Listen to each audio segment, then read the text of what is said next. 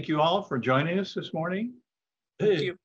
We're into February and we're in nice, sunny, warm Hawaii and not in cold, freezing Texas, which we'll touch on in a minute. We have the honor of having with us Professor Vernellia Randall, one of the leading experts anywhere on race and the law, Professor Emerita from the University of Dayton School of Law. We have Ben Davis, Professor Emeritus from the University of Toledo School of Law, and leading expert on just about anything Ben is willing to talk about. Fortunately for us, equally proficient as a ubiquitous universal expert on all topics is Jeff Portnoy, among them the First Amendment here in Hawaii. So how many points in Scrabble is ubiquitous? I think it's I'm 20. A little word person, so I don't know nothing about that. Yeah, my guess would be upper 20s, maybe 30s. I'm assuming that's a compliment, by the way. It's way too many syllables for me to understand. Well, Did you learn that? Did you learn that in Tiny Town, Texas? No, I'm an English major, bachelor's and master's. And then I went to law school to unlearn English, and then I came out of law school to relearn English. So, perfect. So one of our viewers asked, what's our take on what's going on in Texas? Your people are from there originally. All my family is in Texas, from the all down in Houston, on the other side of Houston, near the border, all the way up to Amarillo, Texas. You can get on the highway, and I had to stop at every major city. So both of my families live in Texas and small towns, and they're doing okay. I just talked with some of them, and they're doing fine. But the Texas problem, everybody kind of like, oh, this is an unanticipated storm. No one could have prepared for it. Well, it happens every 10 years. I live, Texas has a big frozen storm that hits Houston and goes all the way up the highway about every 10 years. Doesn't want to spend the money to fix the system so that they don't have these problems. So, it's not unexpected. It may be worse than they've ever seen, but frozen cold weather in Houston happens. So we sort of have the reversal of the prior administration problem, where the national response comes in to help with the failure of local preparedness and response, which was exactly the opposite for the last 4 years, including with COVID, masks, precautions, vaccines, everything. So what does that tell us, if anything? Is there a moral to this story? Well, there's someone told me that there was a few years ago, there was some kind of problem in some other part of the United States, and folks in Texas had stickers on the back of their cars, bumper stickers saying, "Let them freeze in the dark." And then I think, wasn't it a couple of weeks ago, they were talking about seceding from the Union, right? Yeah. So I'm like, well, okay. You really got to take care of the people, no matter how stupid the leaders are. I'm going to say it like that. There are people hurting. We got to do what we got to do.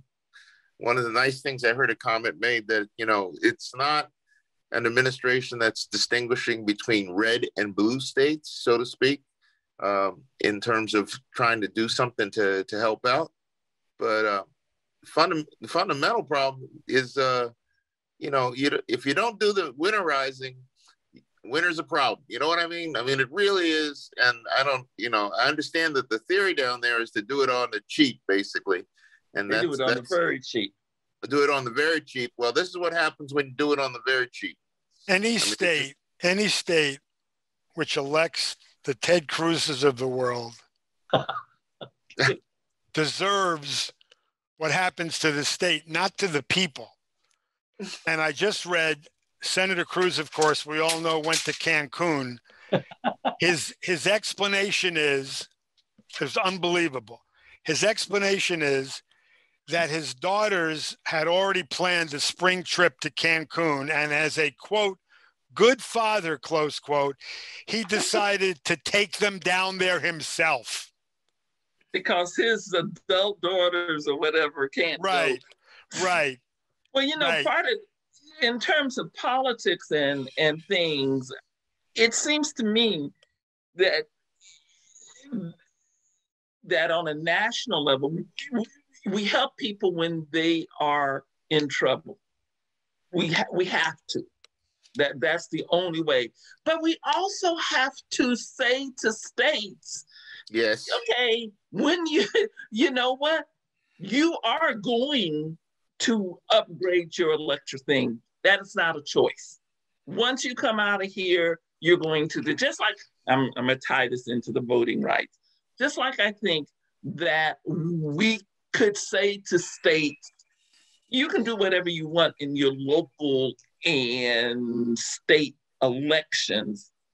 But when it comes to the federal elections, these are the standards. And of course, we've got to be able to assure from state to state that people are treated the same in Mississippi as they are in Oregon or Hawaii. We could do the same thing in terms of disaster money. Is sort of saying, look, you know what? We're not going to back out when you're in the middle, but we're going to put some requirements on you so that this doesn't happen again. I think the irony is that a state that is so dependent on oil and gas and tells the rest of the country and its politicians about global warming being a hoax and alternative energy being not necessary. What happened? How, with all that oil and gas, did their power grid be unable to handle the necessities of the last few days? I find it laughingly ironic. Of course, they're blaming it, of course, on the frozen windmills. Well, they want, you know, the Republican governors don't want to spend money. They don't want to tax people. I mean, it's sort of like people being against taxes. It's sort of like saying, I'm not going to fix up my house because I don't have enough money. I don't have enough money because I'm not going out and getting that job that I need to be able to bring the money in. Taxes is the money we bring in to fix the house up. And if you don't fix the house up, it comes back to haunt you. And that's what's happening in Texas. I'm only against cheap for a long time. I'm only against taxing the wealthy. That is such a high, noble spirit. Well, I moved to Texas for 3 years, and I moved to Fort Worth, Texas in 2000. And I was in a taxi, and I was talking to a taxi driver, or I was talking to somebody, and they were explaining what Texas is about. And as one business person said to another one, well, Texas is a pay-to-play state. Yeah, that helps you understand Texas. Pay-to-play. That's it. Meanwhile, while we were last on, we have watched the second impeachment trial. Yes. And the foregone conclusion that we all knew about and we talked about 2 weeks ago. And I'm interested in your thoughts. Was it worth it? Was it worth it to spend 3 days listening to folks trying to convince their colleagues, knowing that they had very little chance of convincing enough? My own view is, I think for the public who spent time watching, it was quite interesting. Yeah. But the more important thing is the aftermath, which was Mitch McConnell's speech, and then our former president now finding a new piñata to attack. And I'm enjoying it tremendously. Yeah. Oh, yeah. Well, 45th, as he likes to be called. He doesn't like to be called former president. Yes, right. Former human being, maybe. So, but, and we'll get right back to that. But Vernellia, you also touched on something that really strikes a nerve, and that is when I was a kid growing up, my favorite U.S. history teacher, an older lady from a little town outside of Madison, Wisconsin, taught us history. And I talked to her one time and I said, "What's the best thing about the U.S. in history?" And she said, "Whenever there's a disaster anywhere in the world, war, poverty, natural disaster, we're the first ones there with the most to help recover." And that stopped right after the American war in Vietnam, when Nixon, Kissinger, and McNamara developed a policy and sent McNamara to every embassy and every international financial organization to say, turn off the faucet for Vietnam. Nothing, no humanitarian aid, no nothing. Fortunately, the Scandinavians were not tuned into that particular channel and didn't pick up on that. Eventually, most of the rest of Europe and some of the rest of the world got on board with that. We were the last. We kept an embargo in place for 20 years after the end of the war. And one of the impacts of that was that it forced Ho Chi Minh, whose strategy was to play the Russians off against the Chinese and ally with the US and the West after the end of the American war. In fact, their constitution was based, the preamble, on the US Declaration of Independence. And he was a scholar in that, in France. Anyway, long story short. Where are you going with this? We're coming back.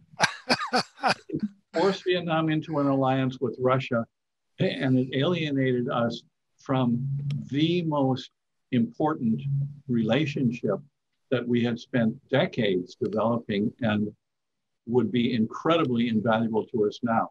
So the foreign policy reflection and lesson is following exactly from, if you take the short-term vindictive Mitch McConnell Trump approach, you will do long-term harm, both domestically and foreign. And we are no longer known for being the country who comes to people's aid in times of disaster. If we ever was known that, I mean, I think that I think that it's that we, as a country, we tie our foreign aid. We try to cut. We do foreign aid in a way, but we and I speak not. This isn't my area of expertise, but it just seems for me, from an observation point of view, that even when we come to the aid of people, there's always some underlying policy that promotes some underlying policy, because we allow other countries that are in severe disaster to go quite a long time in history, looking back over time. How, Ben, Jeff, what do you think? Well, you know, my dad used to work for USAID back in the day. Okay. So yeah. And so one of the things about foreign aid, when they go up to the Hill, would be that the people would say, well, you know, why don't you spend money on our district as opposed to these foreigners overseas? And so what they used to do was they used to list the number of companies in that congressman's district that were getting some of that foreign aid money, because the money would be spent with U.S. companies. And so they, you know, all of a sudden there was like, oh, this is actually something that in helping those folks overseas is actually helping back in my district. You know, it's kind of like the Defense Department setting up contracts where their, you know, production facilities happen to be in all the key districts and all that. So that helps. I mean, it's you know, it's part of the strategy. And we got to say that, you know, I would like to say that I think we'd all would agree that American foreign policy, for as long as we can remember, is a very, very complicated sort of series of ostensibly for principle, ostensibly for, what do you say, ostensibly for, you know, the better angels in us. And then you find out underneath that it's not so clear. I mean, we can go back to the Spanish-American War, right, in 1898 and all that stuff, and Manifest Destiny and how that all worked out. Obviously, it was World War I. I'm not going to say anything against that, or World War II. My dad fought in World War II. That was incredible what we did in those settings. But things, you know, those are the world wars, but, you know, the interests that are being protected by the U.S. are, you know, it's not as all clear as we would like it to be. That being said, we're just like every other state in that sense, you know. I mean, Yeah. you look around, you know, you're looking for an angel among states, you're not going to find one. You're not going to find one. You just, you know, states do their interests, and you know, the French with their former colonies, or the British with the Commonwealth, whatever. You know, they're always looking for their angle, for their own advantage. Yeah, and I think Vernellia, that's exactly right.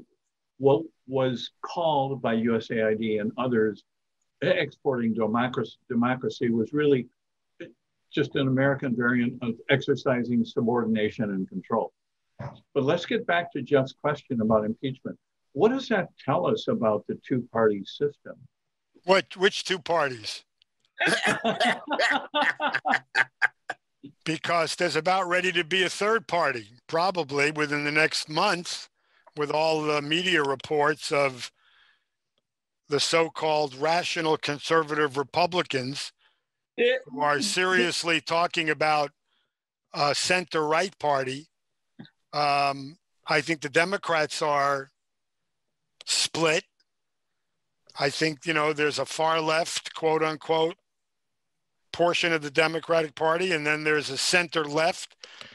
I think the whole aspect of political parties is very interesting this time around. I'm not sure where, you know, it's been really since 1912 that there's been any serious effort to come up with a third party. We've had a few over the years that have, you know, Ross Perot and others that have done, Ralph Nader, who have just created problems. But I think the way this country is divided right now, people say it's divided in half. I think it's divided in quarters. Yeah. See, I think it's a party of one. Yeah. So where does Mitch? I think there's only one party in the United States, and that's the capitalist party. Like the Communist Party, we have a capitalist party. Like the Communist Party in China, the Communist Party has a lot of branches. And so when they have elections, they got people running on different branches of one party.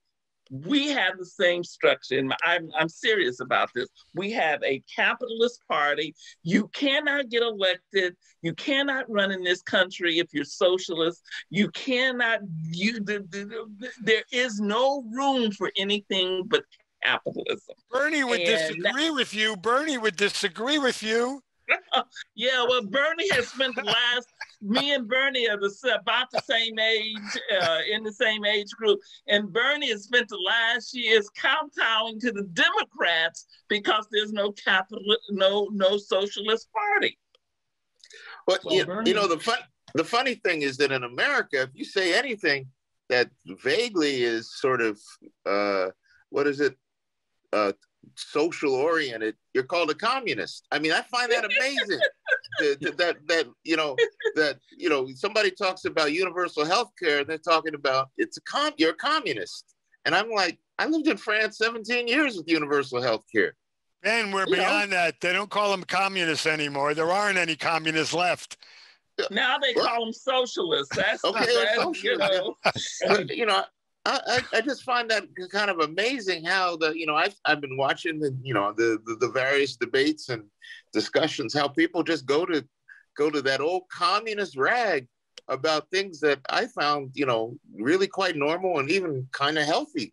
I mean, that you could get your medical care taken care of, and you had taxes to pay and all that. But, those communist countries like Canada and I don't know, Sweden, I mean, it's like, I can't believe it. It's just how people just get bitten by that. Well, let's talk about the big issue right now, which is, Biden's political statements throughout the campaign about bringing the country together, working across the aisle, and the reality of the last 3 weeks going into today, just dealing with COVID, forget about anything else, and the relief package, which looks like he's going to have to impose by using some parliamentary a rule of the arcane Senate. What do you think about that? Because he's getting a lot of criticism because he set himself up for the criticism. Sure did. You know, I think it worked for him. He got elected, right? He got elected. And yeah, but now what? Now what? Yeah. Okay. So remember, a politician's promises only bind those who believe them. Okay, that's the first thing. That's what I learned. You sound like a communist. You sound like a communist. I learned that from a right-wing former president of France said that. He was quoted as saying that. You never heard him say it live.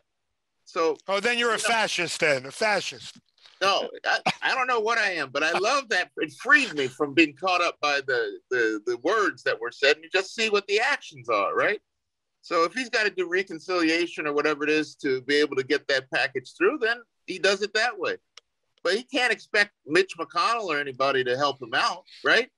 I mean, you can try and talk to him, but, you know, they're not going to help him out. If he doesn't do that, he's going to have, if the Democrats and him don't say we're going to use whatever a process we need to push through the things we promised on, if he tries to do this bipartisan thing, he's going to have the same outcome as Obama. They're going to lose the House and lose the Senate in the midterm elections. And the problem for me, because I'm not a Democrat or a Republican, I'm a radical leftist. The problem for me is that the Democrats, I think the Democrats' image of themselves is working across the aisle. And so they have they have problems moving to the left to get things done because they want to have the Republicans agree with them. They are looking for approval. And the Republicans are like, we so far to the right, if you want our approval, you're going to have to come to the right. And if they go to the right on all the things they promised, they'll lose the House. But you know, you watch the impeachment vote and you see that 1/3 of the country doesn't believe in any of the things we're talking about. The senators from North Dakota and South Dakota and Montana and Wyoming, and I can go state by state by state west of the Mississippi. That's a different America than the coasts and Chicago and tiny town Texas or, you know, whatever. I mean, we just can't forget that, you know, McConnell, I think, has lost control, frankly, which is amazing if that's actually happened, because 1/3 of his party doesn't even believe in traditional Republican values. They are caught up in conspiracies. They're mourning the death of one of the most evil people, Rush Limbaugh. Oh, absolutely. You know, I mean, don't say his name. I know, but you know, turn on Fox last night, which I did. Yeah, and you would have thought Jesus died. Yeah. I mean, we have to recognize that 1/3 of the country could care less about the things we talk about equality, about police brutality, about clean climate, about whatever. And you look at those Republican senators and you go, wow, they were elected by people. Yep. You know, they weren't anointed. Anyway. And that's part of the election, but I don't want to understate the election by people is because the Republicans have smartly taken over gerrymandering in a lot of the states, and that sort of and doing things to keep the voting. I mean, even in states you call true, like or maybe overwhelmingly white, most states have large minority populations, a large enough percentage, and the Republicans in those states do things to marginalize the voters. Although I agree with you that in terms of the number anyway, because hey, Trump got a lot of votes. We keep, we talk about he got right. 71 million votes. Was that it? That's not it. That's not. And Jeff's point is a really important one in some respects, because the number of people represented by the 57 senators who voted to convict is many, many millions more than the 43 who voted not to convict. Yeah. So if you're looking at governance, we are so far from one person, one vote, from governance by a majority. We are impeded. We never were that, though. I mean, part of the whole Senate was set up to do exactly what it's doing. The design of the Senate was to make sure that the radical majority didn't get out of control, and we would have these elitist senators, in race-based states and racist states control what's happening.